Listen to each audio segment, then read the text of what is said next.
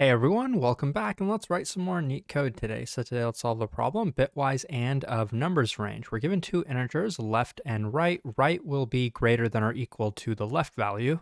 And very simply, we just want to return the bitwise and of all the numbers in this range. What is a bitwise and? Well, take the number, let's say 5, and the binary number 6, and then the binary number 7. And to bitwise and these is to basically take every single column, and if all of them are 1, then we put a 1 in the output. If that's not true, not all of them are 1, clearly in this case one of them is a 0, then we put a 0 in the output. So do the same thing for the second column, and there is a 0, so we put a 0 here. This one though, all of them are 1, so now we put a 1 here, and this is binary, but the integer representation, base 10, it would be the number 4. This can actually be accomplished pretty easily. What we could do is just take the bitwise and of these two numbers, then we'd get the output. It would look like 1, 0, 0, and then we would take the bitwise and of this result with the remaining number, and that would look like 1, 0, 0 as well. To solve this problem in linear time is pretty easy. Just iterate over the range of numbers and just keep doing the bitwise and. By the way, in terms of code, if you have two numbers x and y to bitwise and them, it's pretty easy. You just put the ampersand sign in between.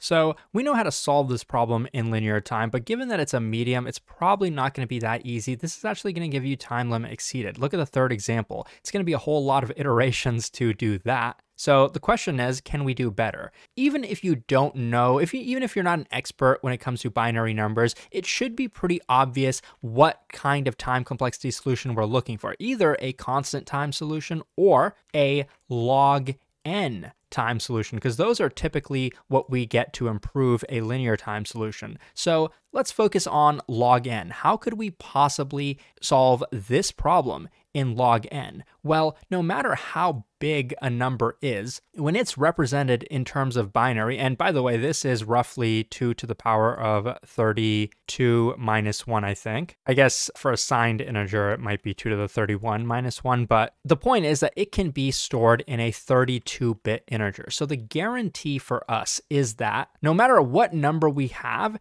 when we look at the binary representation of it, we are not going to have more than 32 bits. So to solve this problem, let's try to do it bit by bit. And so I'm actually going to show you two solutions to this problem. The first one is actually more complicated. It's going to be a log n solution. Once you kind of understand that solution, it's a little bit easier to get to the clever solution, which is also log n. But if I showed you that from the beginning, it would kind of make you more confused, I think, because it's not intuitive to come up with. The first one I'll show you is a bit more intuitive to come up with, at least in my opinion. So let's look at an example. Suppose we are looking at the range from 7 to 10. That means our parameter left would be 7, our parameter right would be 10. What we are kind of asking is, when we go column by column, that's what I'm going to do. Column by column, I'm going to build the result. So assume I have 32 bits, but I'm just going to, of course, draw 4 of them because we don't want to have to do everything, even though our numbers are pretty small here. So basically, I'm trying to figure out what to put in each of these 4 spots. So starting with the first column, I want to know,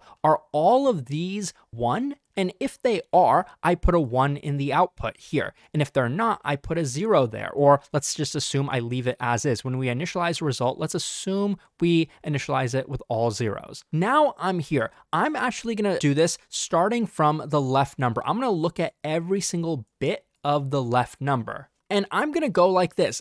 If this bit is a 0, then we don't even care about the others, right? It doesn't matter what these are. They could be all 1s for all we care. But if this is a 0, then of course we have to put a 0 in the output. So that's easy so far, right? Now in this case, it's not a 0, it's a 1. So now the question we're asking is, in any of these other spots, is there gonna be a 0? How do we answer that question without looking at all of the numbers? Well, it's easier than you think. This is the 1's place, right? In that place, it's either a 0 or a 1. It's going to be alternating. In other words, it's going to look like this, and then it's going to look like this, and then it's going to look like this. And that's kind of what you see here, don't you? It alternates. So the question we ask ourselves is the range from the left number, which we're currently at 7, and the biggest number, 10, is that difference greater than or equal to 1? Is 10 minus 7 greater than or equal to 1? If it is,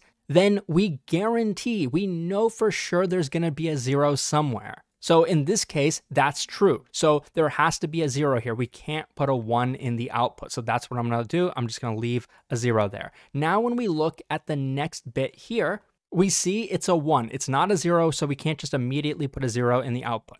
But now we want to know, from here, how much do we need to add to this to guarantee that there's a 0 in this column? Because that's what we're trying to figure out. Is there a 0 in this column or not? Well, if you were just to look at this number, if you were just to look at 1, 0, without even including this, well, you would find that we can change it to a 1, 1 by adding 1, and then we change it to a 0, 0 by adding 1 again, because then we'll put a 1 over here. So basically, the range of numbers has to be 2 for us to guarantee that there's going to show up a 0 in this column. That's without including the ones place here. Now, we're not allowed to do that. We kind of have to look at the original numbers. So let's go back and look at this. 1, 1. How much do we have to add to this to guarantee a 0 shows up here? Just 1, because the next number in this sequence is going to be 1, 0, 0 in this binary sequence. So the range we're looking for here is going to be 1. So once again, we're going to ask ourselves, 10 minus 7, is it greater than or equal to 1? And it is. And again, you see the next number that we have here shows up as a 0, just like in the first bit. That's why we're only comparing with 1. So once again, we know that there's going to be a 0 in this column. Third column, once again, the bit is 1, but how much do we need to add to this number to guarantee that we have a 0 in this column? Once again, it's just 1. How do I know that? How did I figure that out? I draw the sequence of numbers to you, right? This is the first number. This is what we have so far. And the next number in the sequence would be this. The way I'm getting this second number is just by taking the most significant bit here, which is a 1, and then shifting it to the left by 1. Or if you just consider like this, the 0th bit, this is the first, this is the second, this is the third. If we're at the second bit, then I want a 1 in the third bit and I want the rest of them to be 0. And then I can take that number and subtract from it this current number that we're at.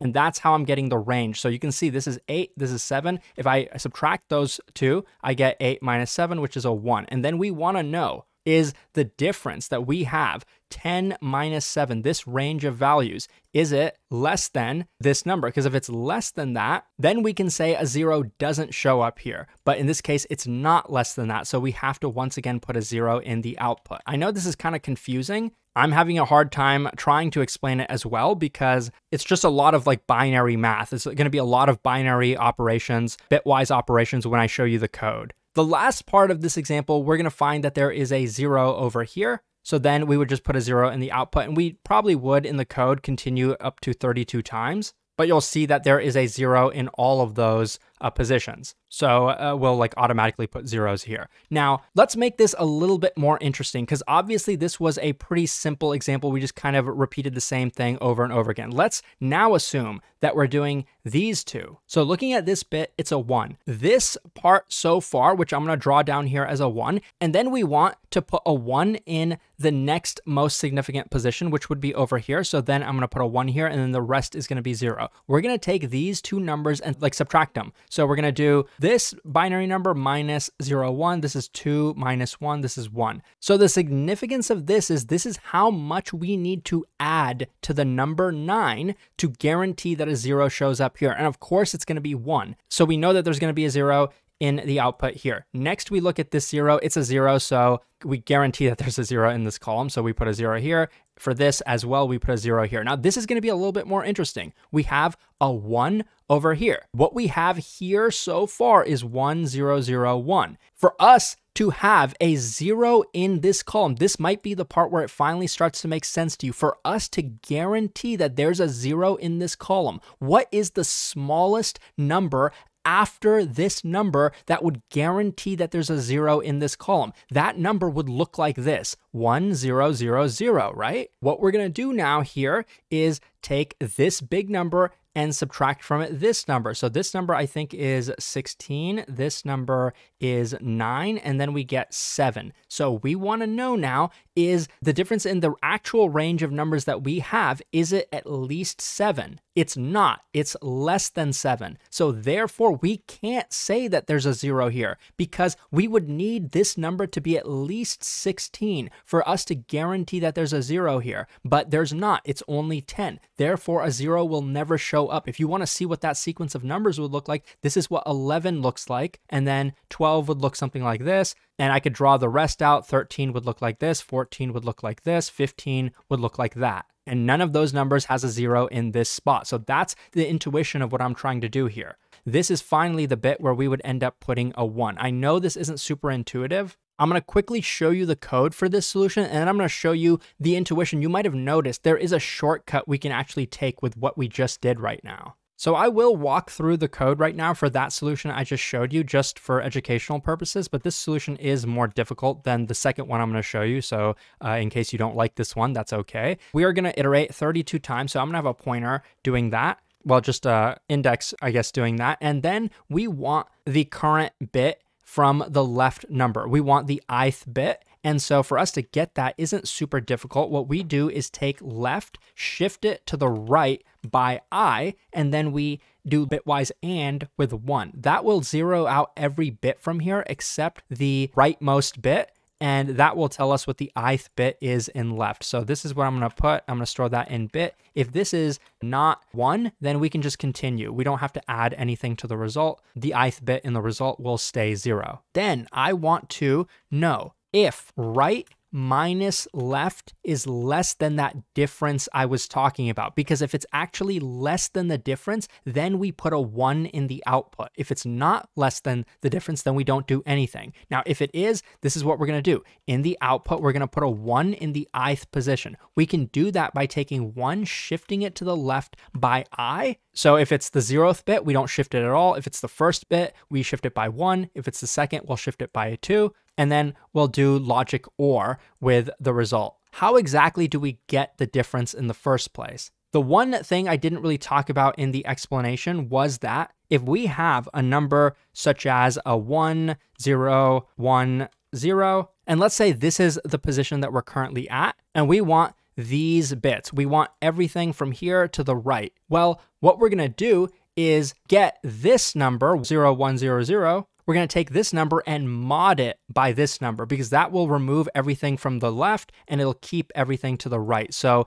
in other words, I'm going to take the left number that we have, the original left number, and I'm going to mod it by 1 shifted to the left by I plus 1. Because we're here, this is the ith bit. We want a 1 here. So we'll do I plus 1.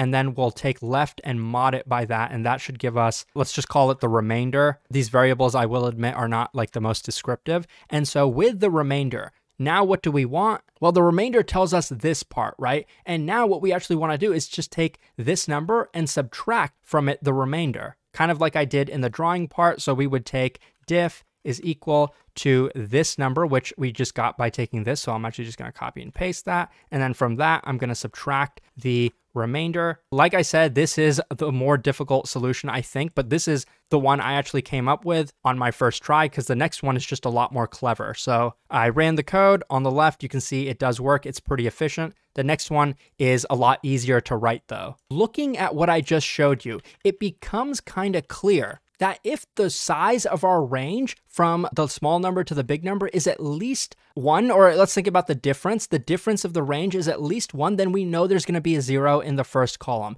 If the difference is at least 2, then we know there's going to be a 0 in the second column. Because a difference of 2 would mean that 3 different numbers show up there, and that would look something like this: 1, 0, 1, 1, and then 0, 1, and then a 1 would go here. If the difference is greater than 4, we know for sure there's going to be a 0 in this column. So the intuition here is that the bits that remain constant, the ones that will be matching, that won't have zeros in them, are going to be prefixes. If there's a string here of 1s, and like this is a 0, then these are going to stay constant. I could add a 1, 1, 1 here as well. But if for whatever reason there's actually a 0 in one of these, that would imply that our range is really, really big and therefore there must be a 0 in all of these other columns as well. Like every single column is going to have a 0. How could you possibly have something that looks like this, where there's a 0 here, but not a 0 in this column? It's not possible. And you kind of can reason about that when I talked about going from 10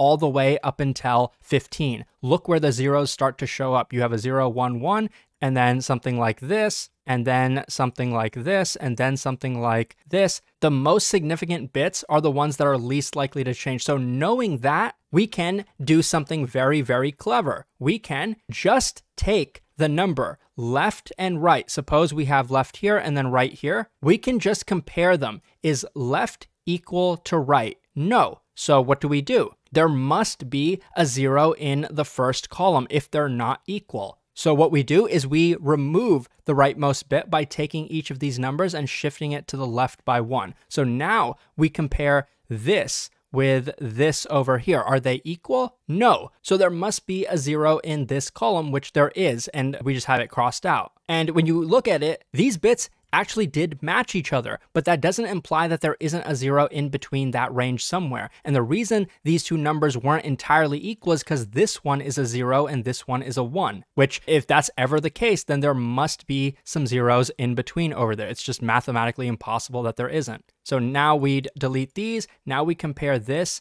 and this. They're not equal. These bits don't match each other, so we pop them, and now we end up here with a 0 and a 1, and these aren't equal either, so we'd remove them. So ultimately here, we would end up returning 0. Let's look at an example where we wouldn't. Let's look at the other example, comparing these two numbers.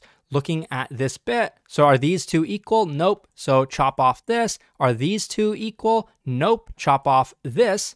Are these two now equal? Yes, they actually are. So what do we return? We want to return the bitwise AND of the two original numbers. And we found that all bits of these match each other except for these first two bits. So we just want to zero those ones out. So how do we do that? Well, we can just take these numbers, and we know both of them are equal, so we can either look at this one or this one, and we would shift it to the left by how many times we just iterated. So we iterated twice here, so we'd take 1, 0, shift it to the left by 2, and then we'd get 1, 0, 0, and another 0. So this would be the result. So this is kind of the clever way of doing it. Just keep comparing the numbers and chopping off this bit until they are equal, and then just shift back however many times we removed. So let's code up this solution. Here, I'm actually just going to declare a pointer I just to keep track of how many times we've shifted. Other than that, we're just going to check this. Is left unequal to right? If it is, then remove